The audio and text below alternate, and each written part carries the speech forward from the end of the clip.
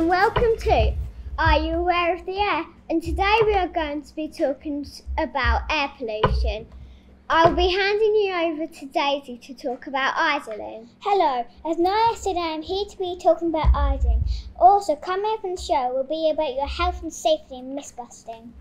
First, we are going to be talking to Dr. Neil. Hi Neil, what is idling? It is when a car has stopped moving but the engine is still on. This produces air pollution.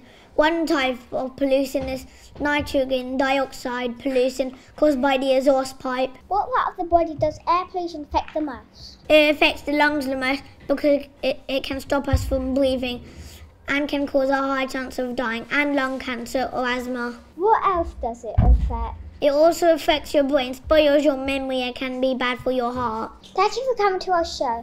I'll be handing over to BJ and Ollie. Thank you, Daisy and Naya. I am outside the Swabberdorf police station. We are talking about idling. I'm here with Police Ollie. Is idling illegal? It is illegal because you can get a fine of up to £80. Many people do this, but they don't know the consequences. Where do most people idle? They idle at the train station because there are lots of trains going in and out, and traffic lights because they can take a couple of minutes. Also, a quarter of people idling get caught at schools trying to pick up their children. Do you think it would be a better place without idling?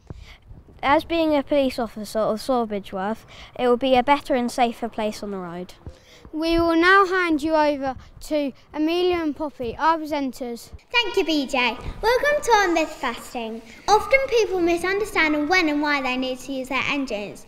I'm going to hand over to Poppy and she will tell you more and will help you answer these myths. Someone special is here to help me answer these questions. Welcome AC, our anti-idling campaigner. How many balloons of pollution are formed in 1 minute from a car? That's a hard question. Just kidding. That's an easy question. The answer to your question is 150 balloons of pollution in 1 minute from a car. How about you ask 2 more questions and then Poppy can lead us out? Does it break your car to stop and start the engine? No, it doesn't, but idling can damage your car. That answers my question well. Next is, does pollution affect younger children more than adults? Well, it will affect children more because the child is smaller and closer to the exhaust pipes and a child's lungs are still growing as they're smaller than an average-sized adult's lungs. Also, an adult is much taller than a child. Thank you, AC. Now back to Naya and Daisy in the studio.